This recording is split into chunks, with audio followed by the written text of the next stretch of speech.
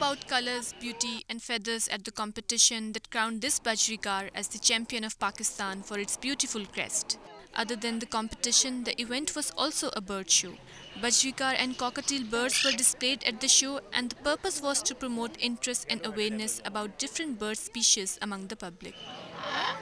This is a wonderful hobby which people can have, because if you can love nature, you can never be unkind to a human being.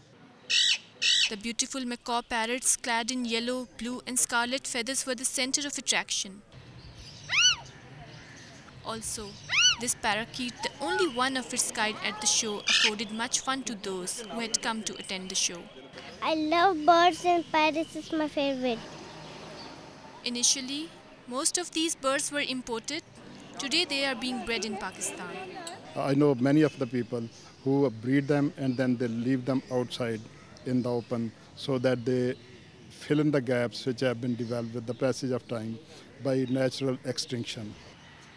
Amidst the humdrum of daily routine, spending some time with these exquisite gifts of nature makes one ponder over what all Mother Earth has to offer. Birds are the living symbols of hope, liberty and beauty. An endless pleasure to the observing eye, ear and intellect.